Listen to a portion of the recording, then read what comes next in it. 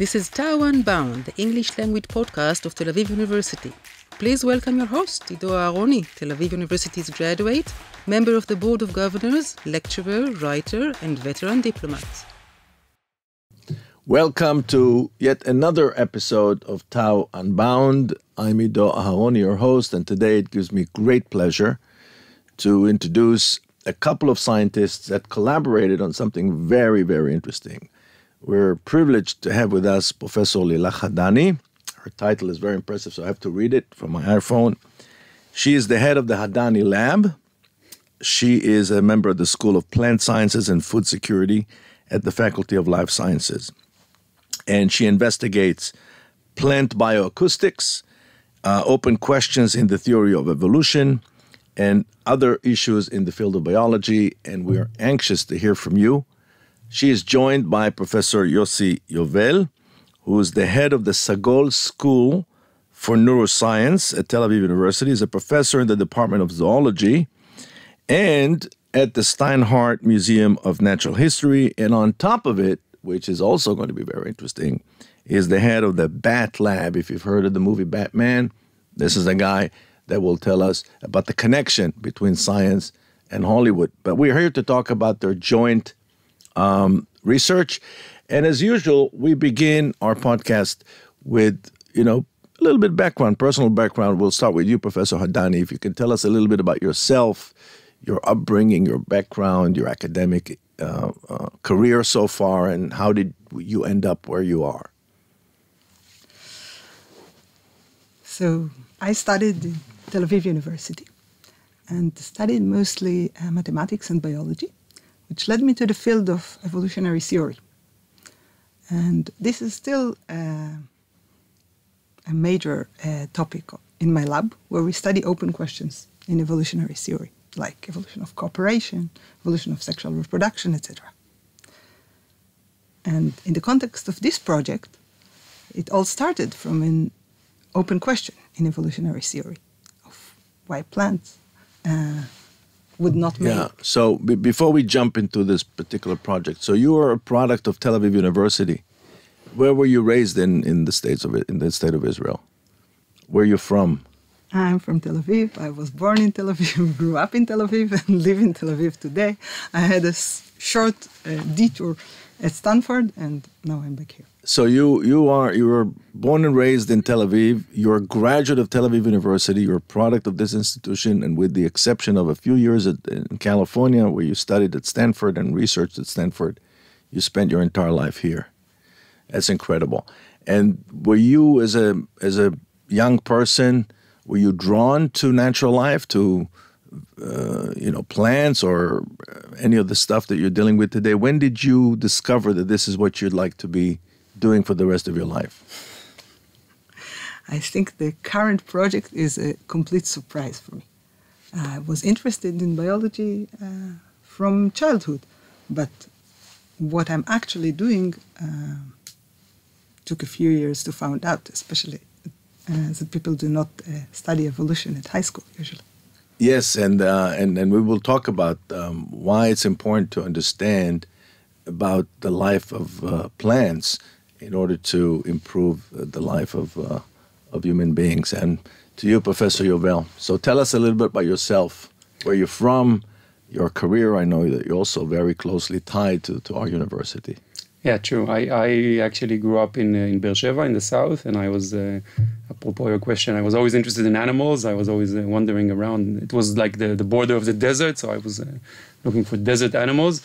I did my undergrad in Tel Aviv University. I knew I wanted to do animals. I always knew this, whether being a vet or a photographer, I knew that I want to do something with animals.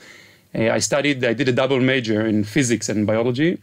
And that's what drew me to bats. I was looking for some combination between animal behavior and physics.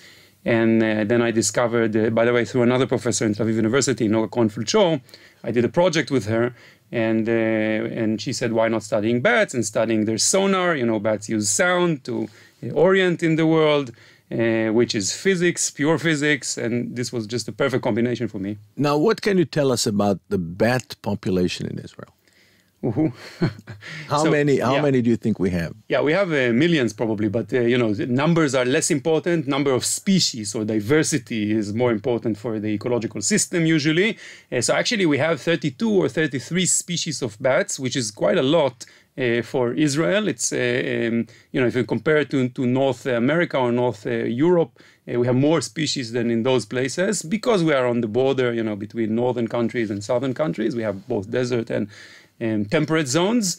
But interestingly, it's almost a third of mammalian species in Israel that are bats. So we have something like 100 species of mammals, and a third of them are bats, which is more. Worldwide, bats account for something like 20-25% of. And in terms of their location, is there a certain region? Everywhere. Most of them, I should say, most of our, well, at least in Israel, most of the viewers are more familiar with the fruit bats, which are the largest. They're the only ones that eat fruit. They're the ones that they dwell in cities, and that's why people are familiar with them. But most of our bats, 31, 32 species, are actually insectivorous bats. Most of them are tiny. Most of them weigh less than 10 grams as adults, okay, or less than 20 grams. And they are mostly cryptic. They do not interact with humans, and of course they eat insects, which is great for agriculture. Great for they serve as biological pesticides. Very important for the ecological system. So you're doing something very important to our audience because you're teaching us something that we didn't know, that most bats are actually very, very small, and they're nothing like what a bat became in popular culture, very similar to what the movie Jaws did to shark population, that really it's not as hostile as people think. Right. Now, the connection between the two of you, Professor Hadany, started in the field of what you call bioacoustics, right? The big question, do plants make noise? Do plants can hear? And you somehow figured out that it must have something to do with Professor Yovel's research. Well, I think that theoretical question here bothered people like since Darwin, because plants are communicating with animals all the time, with pollinators and with herbivores, and all these animals are making sounds and responding to sounds. So why would plants be in the middle of all this, deaf and mute? So I was puzzled by that for some time. And I didn't find any good reason for this situation. And so I started thinking that the answer might be the other way around, that plants are using sound for communication, but we don't hear them. And then I met Yossi on new faculty event, and we decided to collaborate on this. So what you did basically was you basically turned the table on the question, right? You said, rather than assuming that plants are mute, let me assume the other way, that they actually are capable of receiving and producing sound, and let's try to prove that, right? That's what you did. Or at least test that. At least test. Okay, so how did you go about testing it? So actually we started with receiving sound. This is a slightly older project that was published a few years ago. And, there were many, there are many types of sound, and you need to think which one, or hypothesize which one is functional for the plant. And I think then Lilach came up with this idea that, some plants that are pollinated by insects it might be beneficial for them to respond to the sound of an insect. Now, what is the sound of an insect? Insects produce different sounds, but one very common one is the wing beat of their wings, which produces this buzz. We are familiar with it. If a mosquito comes near our ear, we hear this annoying. So this buzz is actually their wing beat. Okay, and then maybe Lilach will elaborate a little bit, but about how they chose the exact plant, because this was more on their side. But eventually, what we end up doing is to take a flower. And to broadcast the sound of the wing beat of a bee, of a honeybee, which is around 200 hertz, so it sounds like zzz, something like this. And to measure nectar, the sugar concentration in the nectar, and to find that indeed once this sound is produced near the flower, within a few minutes the production of sugar increases in the plant. And Professor Hadany, would that be increase in the production of sugar? Would you describe that as a benefit for the plant, right? Can you tell us a little bit about what are the benefits that could possibly be for the plant from this interaction? So the question why we chose this particular scenario, we thought where would sound be important for the plant? So pollination is a situation where a plant has a close interaction with an animal that is crucial for the reproduction of the plant. And the animal is making sounds. And so while we knew that plants make flowers with color and smell that signal to the pollinator, the question was the other way around. Can they respond to a signal of the pollinator? And then what would we expect them to do? So they could do all sorts of things. But by changing the reward that the pollinator is getting, they achieve at least two benefits. One is the pollinator tends to stay longer if the nectar is sweeter.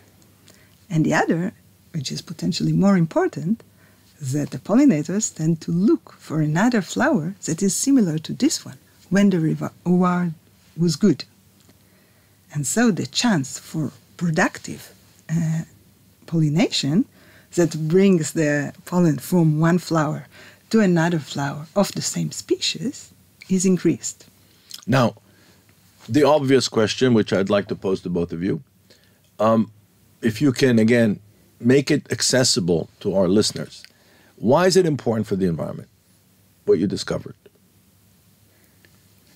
You want to start, Lilach? So pollination is critical for many species of plants. Depend on animals for their reproduction. And at the moment we also have a pollination crisis because the populations of pollinators are declining. And so understanding what is happening in pollination, another component that affects the plant and also the response of the pollinator can help us understand how to help in certain cases, potentially understand the impacts of noises on the environment, on the plant side, and then potentially, if they can hear the pollinators, then they may be hearing other sounds that are relevant. So, and this, would you say, is the next frontier in the research that you're doing in bioacoustics? I think possibly exploring the possibility they can hear other actors in nature.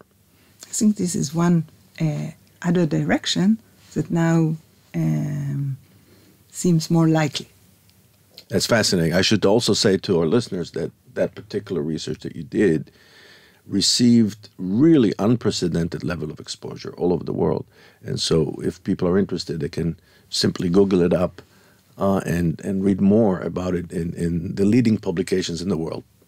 Professor Yovel. So back to the same question about the environment. Yes. Yeah. Why is it important to the environment? Yeah. So the question is also, who is the environment? Are you thinking about humans or in general? Maybe I'll say a few. Yeah, in general. Yeah, I'll mention a few points. So I mean, just like Lilach said, I think understanding. A lot of our research is just based on an attempt to understand how things work out there in nature.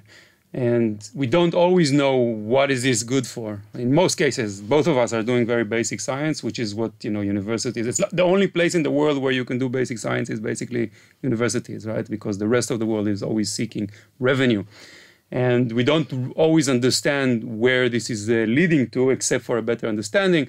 But we know there are dozens of examples, from quantum physics, which today is used for computations, to the understanding the structure of the ribosome or other organelles, which then leads to a development of different medications, right? So when we start this research, we don't know what is it good for down the road. Just as Lilach said, we're trying to understand the actors, the channels of communication in nature, and this is a super, I would say, it's a very substantial understanding, because as Lilach said, until recently, most people thought that there is no sound communication, sound-based communication between plants and animals, and now we know that there is a whole new channel of communication that can be explored.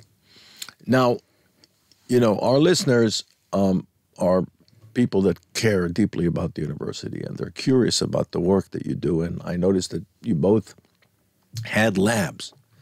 And I'd like to hear from you, and again, for the benefit of our listeners, tell us, a brief description of your lab. What is it about? And how can we as a community, because at the end of the day, the university is a community, how can we help you to achieve your goals in your lab? Tell us about the Hadany Lab, and then we'll hear from Professor Yuval about the Bat Lab. So my lab currently has two directions that are interacting, but one is completely theoretical and computational, of evolutionary models, of host microbiome interactions, evolution of aging, and some models of evolution of plants and So when you're talking about evolution of aging, all forms of aging or only in plants? All forms of aging. All forms of aging. So theory tends to apply to everything. To large groups of species. That's interesting, because this is a hugely important area, and I think it's one of the fastest growing areas, because a lot of people connect that to the growth in the importance of wellness and of course preventive medicine and so on. So it's becoming perhaps the hottest topic today in the world, is the whole issue of aging. And I think that that here again, the way to tackle this is to turn the table on the issue, meaning to say, let's assume that aging is a disease. If we make that assumption, then maybe we can heal that disease. We can find a solution. Is that your approach? So I think this is another approach that is very productive. But we take a different approach, where we assume that genes that affect aging has undergone natural selection. And where would natural selection lead aging in different organisms with different lifestyles? So you're saying if we understand the evolutionary process of the gene selection, then we can affect aging. That's your theory? Potentially. Wow. They're also thinking of the potential for plasticity in aging. So how would stress and aging be expected? Well, I'm sure many of our listeners are pretty concerned about the fact that they're getting old. And and I think you're offering them some light at the end of the tunnel here. We hope so. And what are your goals for the future when you talk about your lab? So, as I said, we currently have two sides. So the other side is doing plants bioacoustics with different questions on plants and sounds. And I think I intend, at least in the next few years, to continue in both directions. So there are exciting questions in evolutionary theory that we think would guide our intuition in new directions. And there is more experimental computational part of understanding the secret language of plants. Wow, that's amazing. Professor Yuvel, can you tell us about your lab, the Bat Lab?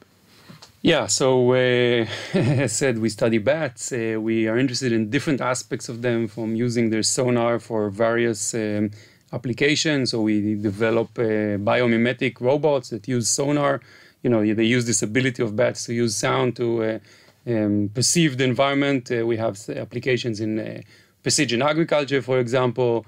We have many applications that are related to the environment. Today, there is a very urgent need to monitor the environment, to know which animals are around. For example, if you build something, you need to know what is this doing to the animals. With all of these global changes that we're experiencing, this is becoming a very urgent need. And we do a lot of this with acoustic monitoring. So we're experts on placing microphones, analyzing the signals, today using AI mostly, trying to understand what's around us. Maybe I'll connect to this aging point, because bats are actually the world champions among mammals in aging or in longevity. So we know that mammals live, there's a strong correlation between the size of the mammal and its longevity, right? Elephants live 60, 70, 80 years, and mice live 2 years. Bats, which are mostly the size of mice, as we've learned, live up to 40, 50 years. Okay, so 20 or 30 times more than expected for a mammal. This is also connected to what Lilach said about lifestyle. Their lifestyle is very different from that of a mouse. They reproduce slowly with only one pup per year. And there's no doubt that there are many adaptations in their genes that allow them to be so sustainable and to live so long. And this is something that we started looking at mostly recently. One of the big advantages is that we have our own colony of bats, in which the bats are free. So it's basically a wild colony. The bats go in and out as they wish. I established this colony 8 years ago, and by now we already have bats that are 8 years old, which is something rare. Usually if you go to a colony of animals in the wild, you don't know the age of the animals. And now we have this ability to follow the same animals year after year, looking at the deterioration of their cognition, looking into their brain, looking into their immune system. What technique are you using to follow them? Yeah, good question. So actually our expertise developing these miniature sensors, GPS sensors, but not only, we have microphones, we have physiological sensors, which we place on the bats in order to follow their behavior outdoors. Whatever they do, we know. Actually, we can use this to monitor the environment. We recently placed temperature sensors on the bats in order to measure environmental temperature and to show that, for example, Tel Aviv center is much more warm than the outskirts, for example. Now, what are the applied implications of your work when it comes to the well-being of human beings? Yeah, so I mentioned earlier already that we do a lot of work on robotics using sonar, mostly using this unique bat sensory ability in order to assist robots. We have several projects. In one of them, for example, we use sonar in order we do what is called yield estimate. We need to know, farmers want to know how much tomatoes or whatever are there in their greenhouse, and we show that we can do this with acoustics. Recently, we're also involved in a project that allows for autonomic navigation. So many of these vehicles, autonomous vehicles, not on roads but off-road vehicles, have a very difficult problem when there's a small obstacle, bush, or rope stretched in front of them. They cannot detect it with the current sensors like LiDAR or cameras. And we find that sonar is very advantageous for these scenarios, and we're developing such sensors. And it's being used in maritime life for many, many years, this same technologies. Yeah. Well, I can spend hours talking to you guys.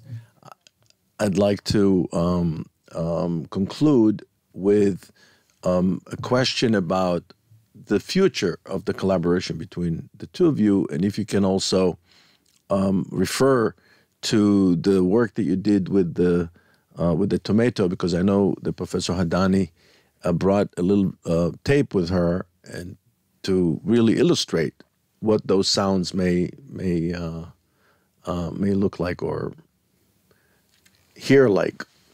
So please, Professor Hadany. So in a paper that was published recently, we've showed that plants also emit sounds, and the sounds are not particularly weak. They are around 60 dB, similar to human speech, but they are ultrasonic. And therefore we used microphones from the bat experiments to hear them. but moreover, that these sounds contain information about the condition of the plant. Plants mostly emit sounds when they are stressed, and we can identify from the sound which stress it was, at least between dry, cut, and sick. We can also identify the species of the plant from the sounds. And so while we cannot hear these sounds, there are many animals that are capable of hearing them. And if we can interpret them, probably some animals that have something to gain from this information are also interpreting them. And that opens quite a few other questions. So clearly, these are sounds that we cannot hear. But we made for demonstration, we converted the sounds to our hearing range. And we also... and we're about to hear a tomato in distress. So I will put two demonstrations. One is drying tomato.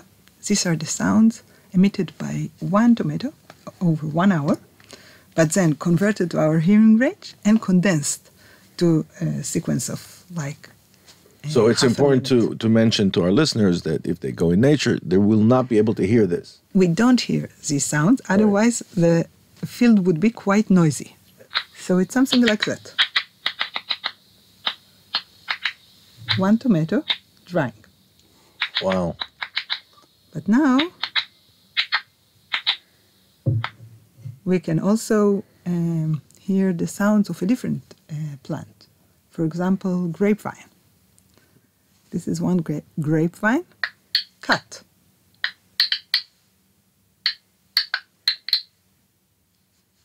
And even